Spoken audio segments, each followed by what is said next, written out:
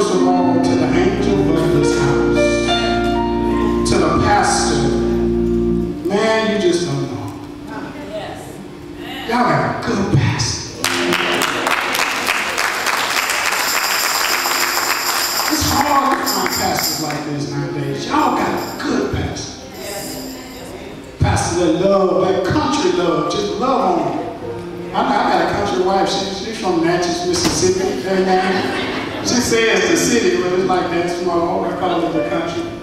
But she know how to love on you and she know how to feed you. You got a good husband. Amen. They loved on me in Monroe and fed me. All I can do was just say, where my bed at? I thank you, my brother, for receiving us, my family and I, your wife and I thank you, Bethel, for having us. I'm at home.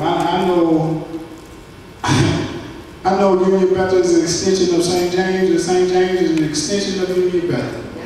I'm at home away from home, amen. And I thank God for being here. I thank God for the energy and the excitement. When I heard that Reverend Sanders will be coming here, I shouted and got excited for the great things that God will be doing, not only in Union Bethel, but in this community. And I had something.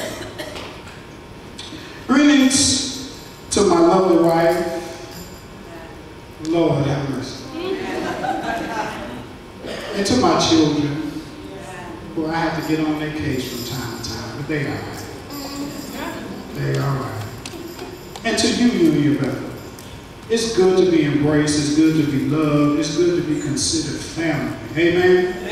Amen. Especially when you go through some of the things in life that life has a way of taking you through. Amen. It's just good to know people is there to support you and care for you and love on you and say, hey, it is not over. The best is still to come. Amen. I thank God for this opportunity Reverend Sanders has given unto me to break the bread of life with you, to share this platform. Amen. The pain folks joke all the time about us tiny folks. Amen. And we jab every now and then. Amen. But we love on each other. Amen. And so that's what I'm most grateful for. Hallelujah. The scripture will be coming from Philippians chapter 2. Starting at the first verse, 1 through 5. But we want to make, for this evening, our focal point, our focal verse on verse 5. Amen. Philippians chapter 2, 1 through 5. And it reads, if there be therefore any consolation in Christ, if any comfort of love, if any fellowship of the Spirit, if any bowels of mercy, fulfill ye my joy, that ye be like-minded, having the same love, being of one accord, of one mind. Let nothing be done through strife or vainglory, but in lowliness of mind, let each esteem others better than yourself. Look not every man on his own things, but every man or woman also on the things of others. Let this mind be in you, which was also in Christ Jesus. Let this mind be in you, which was also in Christ Jesus. Let us pray. Father, in the mighty name of Jesus, use everything about me to rightly divide the word of truth amongst your people. Break your bread of life, God, that they not only may not receive it, but just receive it in here, but take it out there in the communities, on their jobs, in their homes, and apply it to their everyday Christian living. And let the words of my mouth and the meditation of my heart be acceptable, O God, in thy sight, for you alone or my Redeemer. In Jesus' name we pray. Amen. It's good. It's good. It's good to be in the house of the Lord one more time. Amen. As I come to you, amen, on the second Sunday after Easter, or in your liturgical calendars, the third Sunday of Easter, it's just good to be in the house of the Lord. If y'all don't know by now, I love music. I can't sing a lick, but I love music that resonates down in your soul, amen, so y'all can keep singing, amen. Pastor surprised me this morning. I had another preacher engagement. He showed up, amen. I was excited to see him. He rendered this amount of him, and Lord, thank the Lord, he came on time. Amen, amen. Well, let's go to work. In 1972, the United Negro College Fund, UNCF, teamed up with the U.S. Aid Council to launch a campaign that would encourage and raise the awareness of Americans to support the mission of helping African American students get the placement and the funding they need for higher education and beyond. The iconic slogan, "A mind is a terrible thing to waste," was adopted to help propel the success of the said campaign. For more than 3 decades, the slogan has been unchanged and has become part of the American vernacular. Yet, originating from a Malcolm X direct quote, "Our mind is still a terrible thing to waste," the mind is said to be a set cognitive or faculties that enable consciousness, thinking, judgment, memory, and perception. The concept of the mind is understood in many different ways by many different cultures and by many different religious traditional beliefs. This mind thing can be so breathtaking at times and so misunderstood all at the same time. Union Bethel, I come by this morning just to talk to you from a simple title entitled This Mind. Look at your neighbor and say, this mind. This mind, this mind. Amen. Paul writes in the letter to the Philippians, "It's by far the most joyful epistles of all the Pauline writings."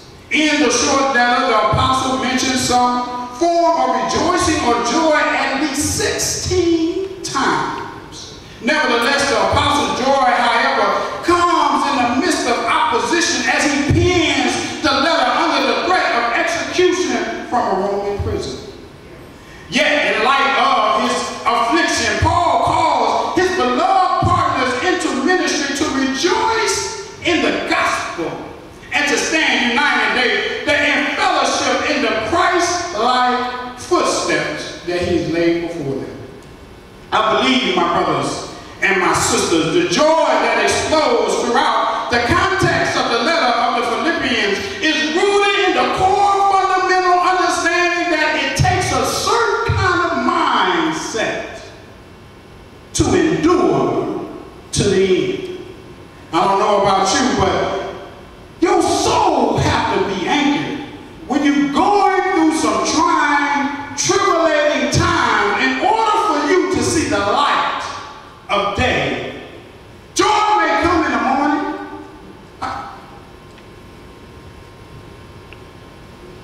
but your soul must have to be anchored in order to see that light in the new day.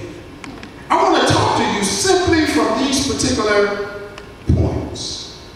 The mind set that you must have first must be putting others before yourselves.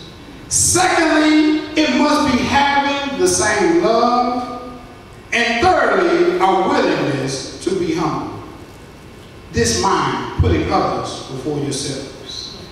In the acts of Christ, as we witness throughout our Easter season, we see Christ forsaking his equality with God to become human-like and live among us and suffer for us the death on the cross, whereby we all might be saved.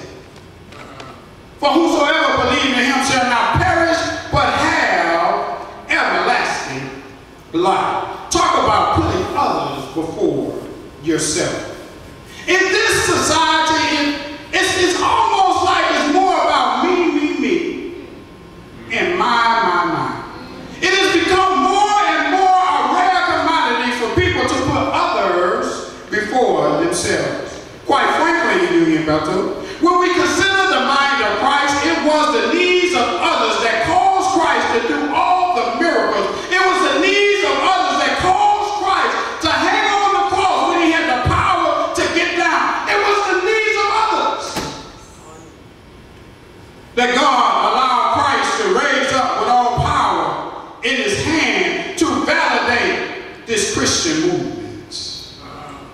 Hallelujah. This mind, one must be willing to humble themselves and put the interests of others before their own personal gain. This mindset is a direct opposition of what is said to be the American dream, which is undergirded under self-gain and self-interest. Let this mind be in you,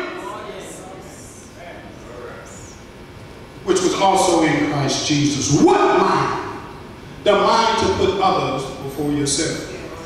This mind, having the same love. Christ tells us that one of the two great commandments is to love your neighbor as yourself.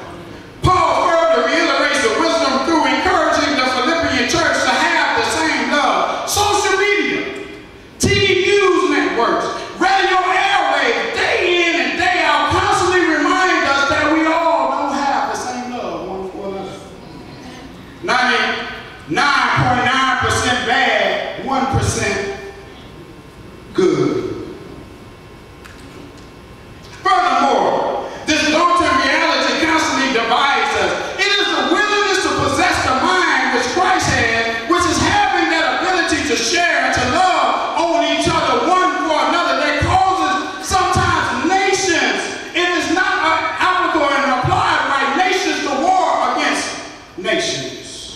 Marriages and families to be destroyed. Children against their parents. Parents against their children. Race against race. And it goes on and on and on and on. However, it is not until we change our mental mindset, both individually and communally, that we will truly be able to live in complete harmony, sharing the same love. Paul encourages us to change our mindset and to let this mind, which was in Christ Jesus, also be in us. Oh, I'm about to close, y'all. It's all right. It's all right. This mind, what mind? The willingness to be humble. It takes an enormous amount of humility and humbleness to do all that Christ has done for us, to endure all that Christ has endured for us. Yet Paul teaches us in his writing to the Philippian church that this type of humbleness is not out of reach for humanity today. However, we must be willing to let this mind be in us when we taking in the consideration and concept of putting others before ourselves, having the same love for one another. Humbleness helps us through the process. Humbleness helps us to be able to want to be able to understand or walk a mile in the other person's shoes. How do they get to some of the decisions that they made?